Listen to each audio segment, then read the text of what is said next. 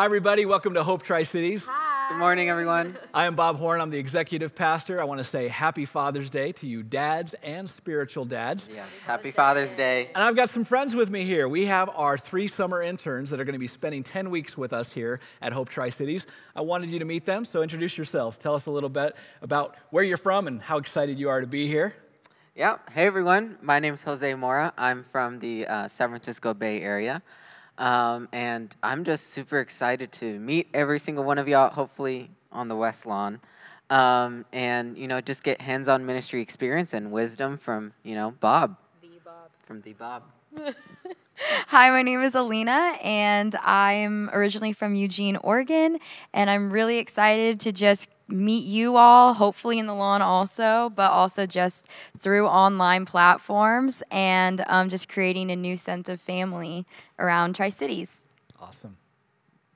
Hi, my name is also Alina, and I'm from Yakima, and I am so excited to be a part of this church this summer and to get to know you all and learn more about myself and God and just being in ministry. Awesome. So we are really glad to have them here. They're going to be doing a lot. When you meet them, please say hi, introduce yourself to them, encourage them, support them, love them well. And we're going to go into a time of worship. Alina, would you pray for our time as we get ready to worship God?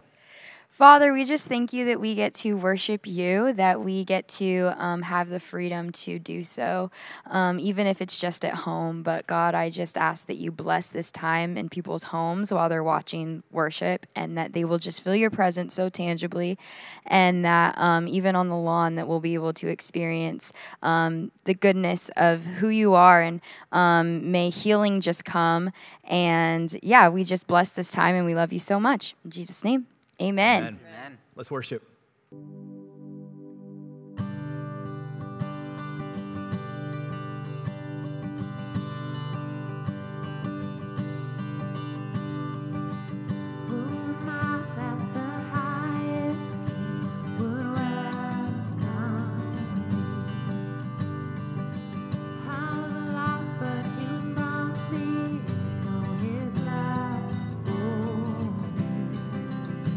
His love for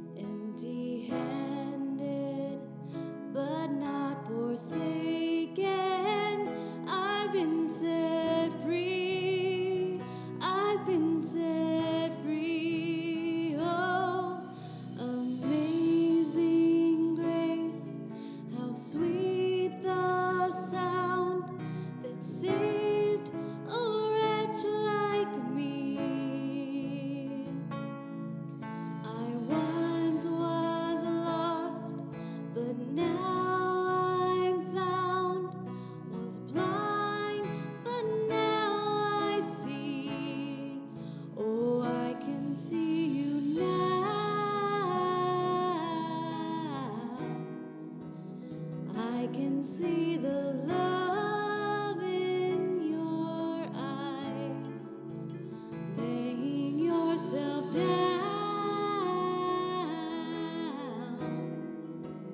raising up the broken to life.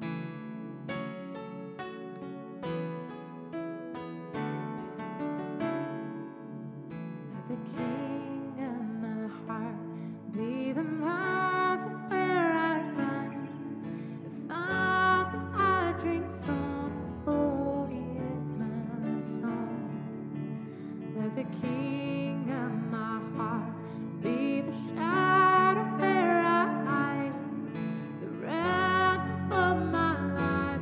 Oh, He is my song. You are good, good. Oh, you are good, good. Oh, you are good, good. Oh, you are good, good.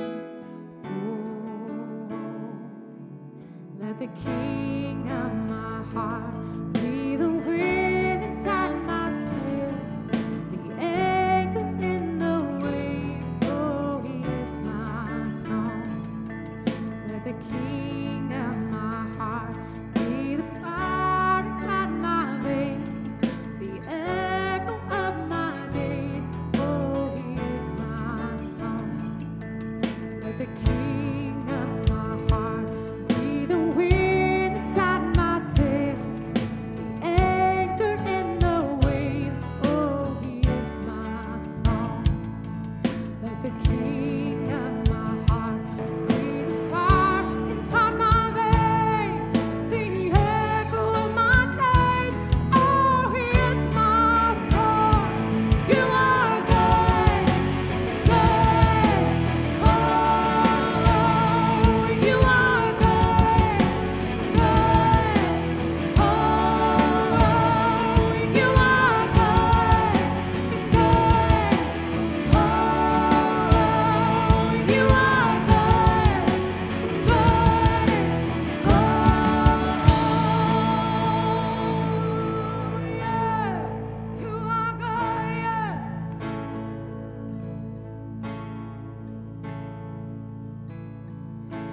You're never gonna let me down.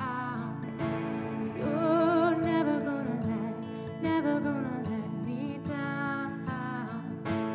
You're never gonna let me down. You're never gonna let me. Let's declare that. You're never gonna let me down. You're never gonna let me down. You're never gonna let me down. You're never gonna let me down.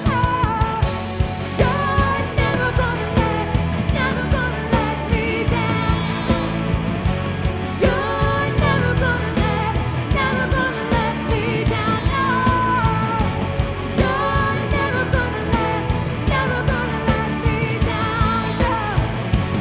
You're never gonna let me down. 'Cause you are good, good.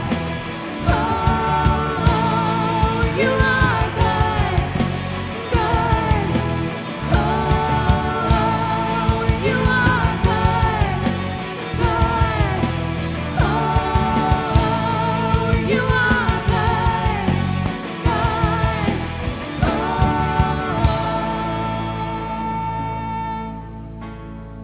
You are good, God.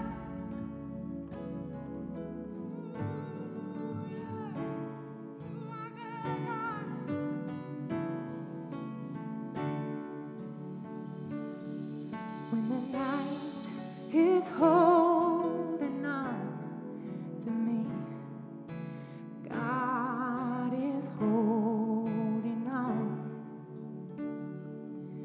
When the night is holding on to me, God is holding on. Let's declare that. When the night is holding on to me, God is holding on. When the night is holding on to me, God is holding on. 'Cause you are good,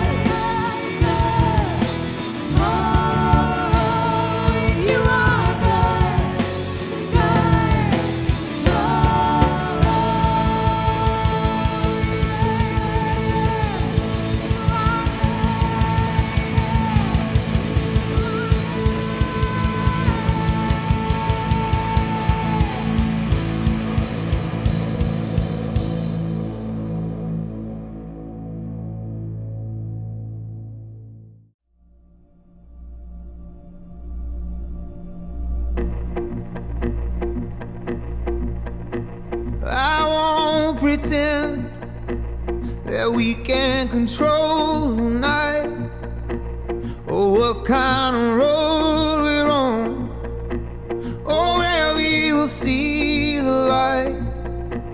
But right now I'm talking to you, I'm looking into your eyes. Right now I'm trying to show you that we're gonna be alright. Oh, I don't know what's around the bend. All I know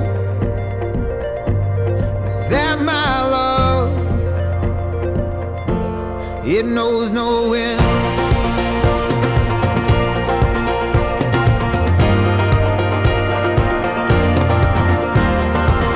All these pieces fall in line because I'm forever on your side. Take my hand when you can't see light, 'cause I'm forever on your side. I will carry you every time, 'cause I'm forever on your side.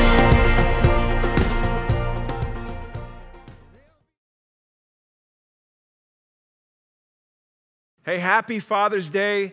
What a great day. I hope that you guys are being celebrated well. For those of you that are at the West Line, you're getting candy. If not, if you're at home somewhere, if you're a father, I hope that you're being celebrated there well. I want to ask you guys to say something for me and with me. Say the word love. Say it again, nice and loud. If you're by yourself or in a room full of people, say love, love. Yeah, it reminds me the first time I said the words, I love you, to my wife when we were dating. Do you remember the first time you said the words, I love you, to someone? Well, I remember saying the words, I love you, to Laura. We were on a date. I was getting ready to continue to move the relationship forward. And I said, I think I want to marry this woman, but I want to tell her I love her first. And so we took this date. We drove from Renton all the way to Leavenworth, and it was snowing. The lights were on. If you've ever been there during Christmas time, it's a beautiful place to be. And we took a walk down by the river. And there's a trail down by the river there at Leavenworth. And as we're walking down by the river, I finally just said it, I love you. And it kind of caught her off guard a little bit, and I got really excited, and I said, I love you, and I yelled it out, and there's some people that were walking by on this trail. We were kind of off the trail, and there's some people that were walking by the trail. They saw us, and I looked over, but they were going like this. They were like trying not to look at us. They were going like this, and I was like, what the heck is wrong with these guys? I'm over here celebrating, and they're trying to what? And I go, what's going on? I love this woman. And they kind of looked over, and they're like, oh. Well, Laura was wearing monochromatic, all tan from head to toe. Well, basically from her coat, her pants, and her boots were all monochromatic tan. One of the guys goes, oh, I thought she was naked. And I thought, what the heck would she be? Why would she be naked? She's like, I don't know, but congrats, man. I'm glad that you love her. This is cool. But anyway, that was the first time I said I love you to Laura, was in that moment. I love you. Remember the first time you said the words I love you to someone? I think a lot of times when we use the word love, sometimes we use it flippantly, like I love popcorn. Movie popcorn is so good, right? Or I love chocolate peanut butter ice cream. Or I love that song. Or I love this music. Or I love the smell of these candles, right? We use these words like I love. And we use that appropriately. I think it's okay to use those words I love, and it means different things in different situations. Love. Last week we started talking about how we as a church, we're called to love radically. We're called to love with force, right? We're walking through a series called Back to the Church, and we're looking at the original design of the church, what it's supposed to do, that we're supposed to create disciples. We're called to share the gospel with urgency, with great love. We're called to greatly love one another as believers. Like we, the church, ought to love each other radically. We're called to to share our lives with each other and walk in fellowship. We're called to, for the common good of one another, share our gifts that God gives us, spiritual gifts that he gives us. We share that common good with one another. We're called to love. And I believe through the context of the church, we learn what real love is. And so we looked at this. The early church started in houses, and they just began to grow. And they began to meet all over the place. And one of the things that we see, and I believe with conviction through John chapter 15 and John chapter 17, which we looked at last week, and I'll just bring up a real quick recap here, but we love each other with such unity. The scripture calls us to do this, and every time I look at this, I look at it with amazement that when we're called to love with such force, with such radical love for one another, that it convinces people that don't know God that he is God. I mean, that's huge. John chapter 17, Jesus, he says, I pray that they will be one. He's praying that you and I, the church, will be one. Just as you and I are one, as you are in me, Father, I am in you, and may they be in us so that the world will believe you sent me. There's this amazing amounts of unity, this amazing amounts of love that creates this conviction in other people. Gosh, that must be God. There must be a God. And then he goes on, actually before that, he says this in John chapter 15, that's only possible, that kind of love for one another is only possible through this nourishing love that empowers us. Look at verse 10 and 11 in chapter 15. If you keep my commands, you will live in my love, just as I have kept my Father's commands. For I continually live nourished and empowered by his love. A lot of times we are empowered by the good things that we do. And we think, God is happy with me because of the good things that I do. And then it kind of encourages us, and we think that's nourishing our hearts. But really, we are to be nourished and empowered by his love and nothing else. And in that love, in that empowering that he gives us through his Spirit, guess what? That's where our love overflows for one another. And he goes on to say, my purpose for telling you these things is so that the joy that I experience will fill your hearts with overflowing gladness, regardless of our circumstances. And so today what I want to do is I want to continue the same line of thought and what it means to love one another. It's much more than just some simple words. I love iced coffee, or I love my AC or something like that. It's much more profound than that. I look at this story in Luke chapter 10. I'll have you guys turn your Bibles there or your devices. We're going to look at a story that for you, some of you it's going to be familiar. Others, maybe this is a new story for you. But I'm going to tell you parts of the story. I'm going to read parts of the story. But in the end, and I'm going to move through this quickly, I want to pull out a few principles in this to have us think about and process some questions about this story. And the story is about the Good Samaritan.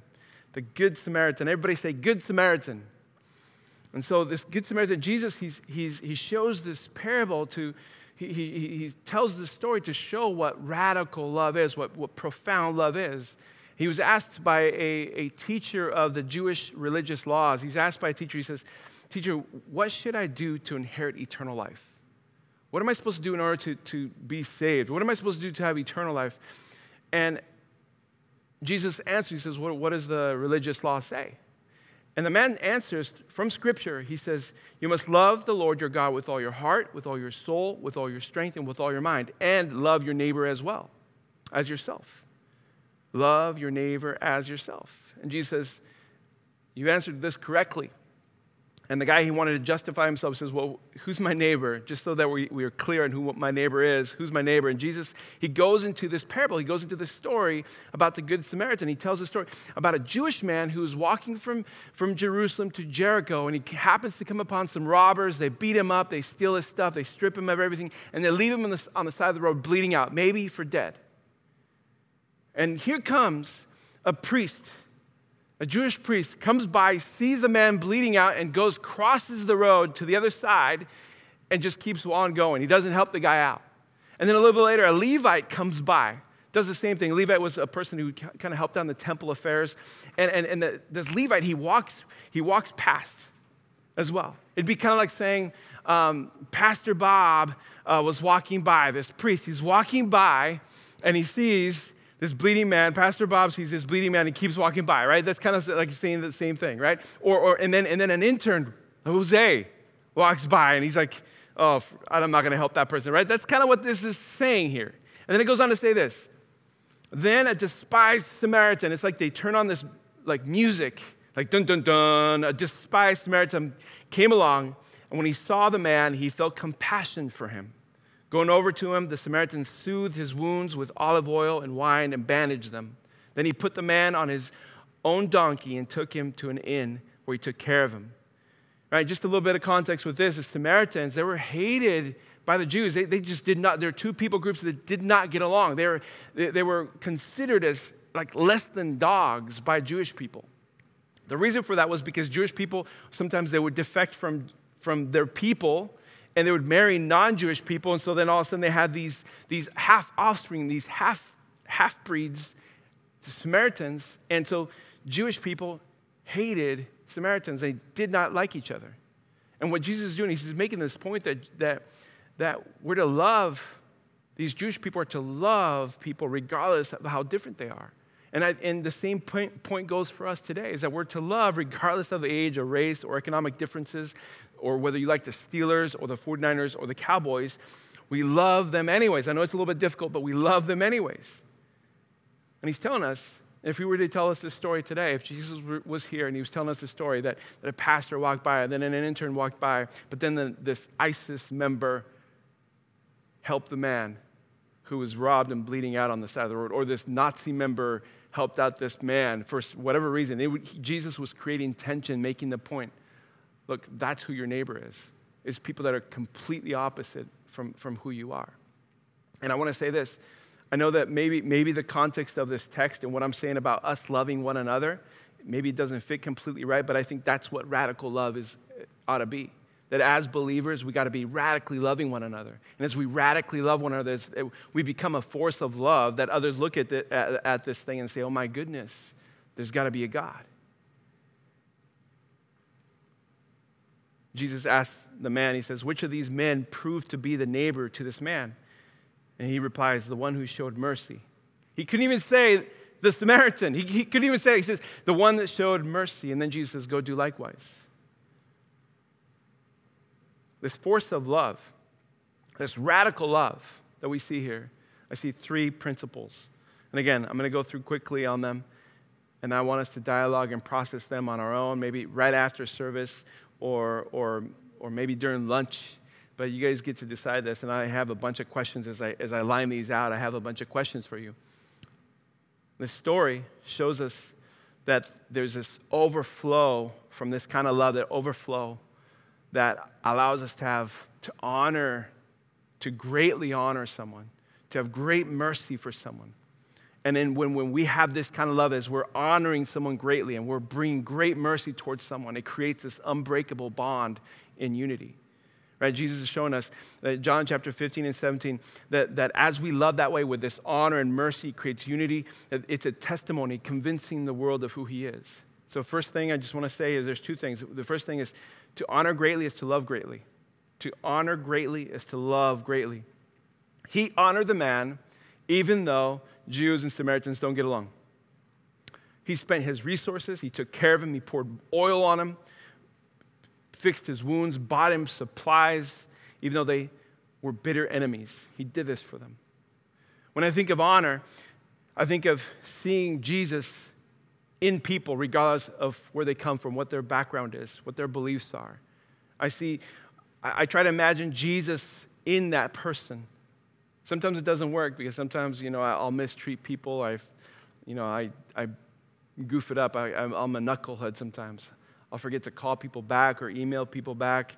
Sometimes I'll even make bad faces about them behind their backs. And just kidding, by the way. But sometimes I just don't treat people the way that I want. Like I want to see the Jesus in every person. I bet you anything, if Jesus called me, you believe me, I would be calling him back. Why don't I treat everyone that way? Right? Honoring someone is finding Christ in them. Genesis chapter 1 It says God created human beings in his own image. And I love what Paul says in Romans chapter 12 in the Passion Translation. He says, be devoted to tenderly loving your fellow believers as members of one family. Try to outdo yourselves in respect and honor for one another. Respect and honor of one another. Outdo yourselves. I mean, that to me sounds like a competition. What would it look like if we try to outdo ourselves respecting and honoring each other? Like, I'm going to try and beat you at how much you respect me. I'm going to respect you even more. If you honor me, I'm going to honor you even harder. Like, we're going to go at this, right? Like, what would it look like for us as a church to do that for one another? I think people would see that and be like, what is going on here? I want to be a part of that. That looks like a lot of fun because these people really, really care about each other. They're really honoring each other, really respecting one another. I think sometimes we confuse love with being liked. We think that if someone likes us, we did an effective job of loving them. And I think we stop short at really honoring people and really respecting people because we think, oh, that person likes me, I've done my job.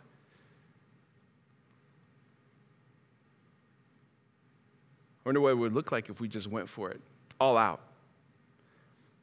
And it brings conviction just me saying these things right now because I wonder, man, I have an opportunity every single day, people around me. I have coworkers and interns and people that are around me, and do I do this? Do I effectively just outdo myself in honoring and respecting them? I don't know. I don't think so. I want to ask, what would that look like for you? I mean, for me, I think I need to be more intentional in what I say. Maybe writing notes, maybe just doing things that really shows honor and respect. And that I believe is seen as love. What about you? Maybe it is something that you do write a note, or you invite someone on a meal, or you pray for someone, or you share a word from God. You feel like God has placed something in you. Like, I think the ultimate way to honor someone and really outdo yourself and honor them is saying what God is saying to you about them. And a lot of times we stop short because we don't want to make a mistake or sound like we're dumb or sound kind of goofy or weird by saying, hey, I believe this is a word for you, or this might be an encouragement for you. What if you said, you know what, I'm going to put those things aside, and I'm going to listen to this small, still voice, and I'm going to walk towards this person as God would walk towards this person and deliver this message to them. That would honor someone. So we honor. To honor someone greatly is to love them greatly. The other thing that I see here is to show mercy and compassion is to love greatly. To love someone greatly, we show mercy and compassion. This one is tough sometimes because we don't know when people are hurting. We don't know when exactly to administer mercy, right, and compassion. We don't know that. In this story, it's obvious the man is bleeding out on the side of the road, right? It's obvious he's hurting. But sometimes, man, a lot of us, we die secret deaths while wearing beautiful, wonderful smiles. What if we began to say, you know what? I'm going to open up and I'm going to allow people in. What if we trusted the God in others enough to let them see that we're bleeding out? What if we trusted the Jesus in other people of the church to ask for help? And I know people let us down, man. People in churches let us down all the time. They're just people. But what if we just began to say, you know what, I want to believe the best in that person, so even if they make a mistake in the way that I'm opening myself up to this person, they don't treat it right or they don't love me right, I'm still going to trust the Jesus in them somehow to help me. What if we began to walk that way? What happens is to trust others in that way is to love them as you're offering them something, right? And then what happens is we have a chance. I have a chance. If you open yourself up like that towards me, or if I open up myself like that towards you, there's a chance for you to do something. There's a chance for us to respond to that. And there's more love, and it begins to be reciprocated, and something beautiful happens. There's a while back, I was sitting around a table of pastors, and I took a risk. I went for it. I said some things. I said, hey, here's where I'm at. And I just opened up. I was transparent. And what happened next was very shocking to me, and it made me kind of laugh a little bit, but God showed me later what just something really great. But I shared some things in this group of pastors, and a little bit later, they all one by one kind of dropped out like flies. Like, I think my mom is calling. Like, there's dinner on the table, and they just all kind of like faded away. Like, they all just kind of went, and I just sat there by myself. And I thought, oh my gosh, like, that hurts, right? That hurts. It did not feel good.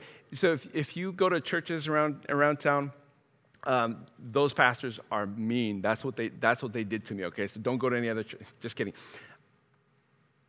What was awesome is later on, in fact, even that day, a few of them came back and said, hey, man, I'm really thankful that you said something, and I'm in it with you as well. Like, I'm there. Like, we're in the same boat. How do we help each other? And so we got to let's risk things, right? Let's keep on risking, right? Let's keep on risking. Like, hey, I'm bleeding out. Will you guys help? And some really cool things will happen when we do that sort of thing. Some really cool things will happen when we begin to show mercy and compassion. Some really cool things will happen, and God is revealed through that. We got to get close enough that they see our pain, and close enough that we see their pain. Like, we got to get close enough to see my pain, and close enough that I can see your pain. And that's what the church is supposed to be. We got to know each other's story. We got to love each other. Mother Teresa, she did a lot of work with homeless people in Calcutta and different parts of the world, just very, very just sad, poor places. And she says this, she says, spread love everywhere you go. Let no one ever come to you without leaving happier. I love that. What I love about her work, if you know anything about it, is that when she loved, she loved no matter who you were. Like, no matter how bad you smelled. Like, the places where she went where people were dying. People were dying with leprosy. They're infected. People are just sitting out dying. They're infected. They're nasty. They smell, but she loved them. She got close to them enough that their smell came up upon her. She says this, do not think that love, in order to be genuine, has to be extraordinary. She's basically saying just be there, no matter how infected someone is, how infected someone seems to be there. And I think that same thing needs to go for us. No matter how infected we think we are, or how infected we think other people are, or how bad we think they smell spiritually or whatever, we just be there for someone. I think about like being in this situation with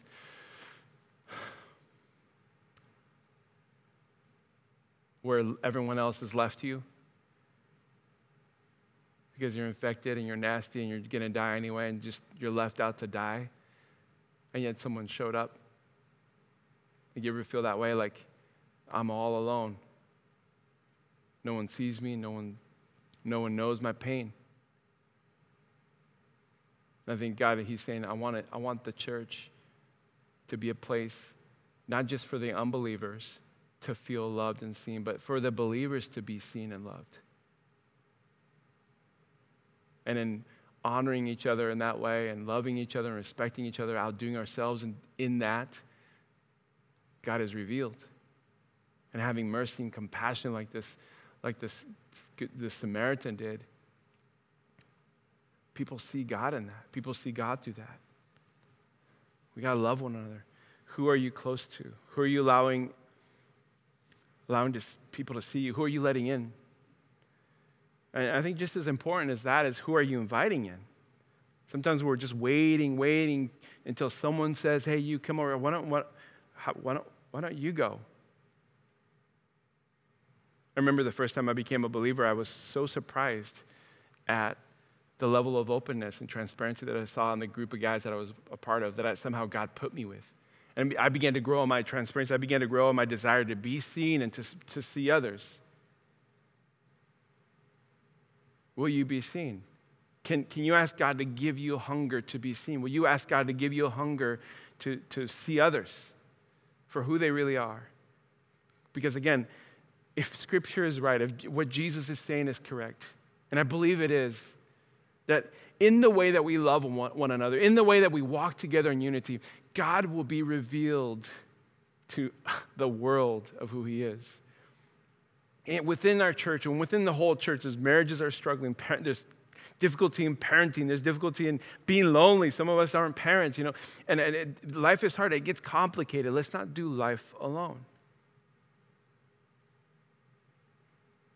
We got to be radical in the way we love, radical in the way that we are unified. And in that, God is seen. As I close, this kind of love, outdoing each other in honoring, this kind of love in the way that we show compassion, it changes lives. It changes lives. And it creates unity and a bond that, man, people say, I want to be a part of that. Non-believers will say, I want to be a part of that. But that's not the only reason why we do it. We do it because it changes us, and it gives us life and allows us to see God in a clear way. I'm going to pray. We're gonna put some of these questions and more questions that I have prepared online so that you'll be able to dialogue and discuss. I'm going to pray, and then we're going to close up, and you're going to enjoy the rest of your Father's Day today. Father, thank you for this time. Thank you, Lord, for your word. Lord, I pray that we have this hunger to see others, to know others, and to be seen. Because in that, Lord, there is healing. In that transparency, in that openness, there is hope and joy and a greater revelation of who you are, Father. Thank you, Jesus, that you died on the cross for our sins. Thank you that you poured out your Spirit for us, that we may walk empowered and nourished by your love to be a church that is a force of love, radical love for others, for one another. We thank you, Jesus. Pray this in your name. Amen. Well, a couple ways to respond today is looking at some of the questions that I already asked throughout this message. Consider those. Talk during a meal today. Talk about those things with your family or with loved ones that you're spending time with. Talk about those things. Another way to respond is you're saying, I want that kind of love. I want to experience this love from God. I want to experience this kind of love with people. I think the first step really is to invite Jesus into your lives. If you have not done that, this is the time. The most important thing, the most important yes in your life is to say yes to Jesus. Even if you don't know anything about the Bible or the church or anything like that, like the most important thing to say is, God, I'm surrendering my life to you. So will you do that today? Will you do that and let us know that you're doing that? Go to hcc.church/connect and let us know I'm giving my life to Jesus. And tell someone, hey, I'm giving my life to Jesus. Tell someone about that. And see the cool things that God wants to continue to deposit into your life. We love you guys. Have a great day. Take care. Thanks, Pastor Angel. I'm Bob Horn. I'm the executive pastor here at Hope Tri-Cities. Thanks for joining us today on the live stream. And again, happy Father's Day to all of you dads and spiritual dads. And we love you. We bless you. Pray that this is a really good day for you. Here at Hope Tri-Cities, we exist to unleash hope in the Tri-Cities and beyond by loving God, loving people, and living like Jesus. That's what we're all about. So if you're new to Hope Tri-Cities, we just want to say welcome, glad you're here.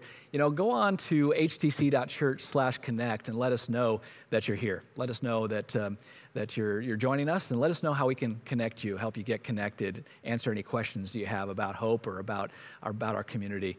The other thing, too, I want to let you know is that if you need any prayer for anything at all, you can go to htc.church/prayer, and we'll connect you with somebody to pray if you'd like, or we'll just take your prayer request and we'll lift it up before the Lord and pray for you. I want to thank you, too, for your generosity. So many people over this last few months have just continued to support Hope Tri-Cities and be generous with your giving, and I want to say thank you. Thank you for your sacrificial giving. And if you are supporting Hope Tri-Cities, if this is your home, I want to encourage you to continue that. Or if you're new and you want to start giving, you can do that very easily. Just go to htc.church/give. You can give online. It's safe and secure. You can also text to give. The number's on your screen.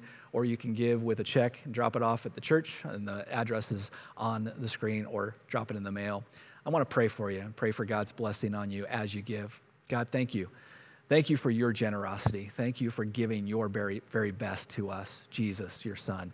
And I pray, Lord, that you would help us to live generous lives, that you would help us to live with our hands open to receive and to give. And I pray, God, that you would bless those as they give this week. Thank you, God, for your generosity to us. May we live generous lives for you and for your glory. In Jesus' name. Well, have a great Father's Day. God bless. We'll see you next time.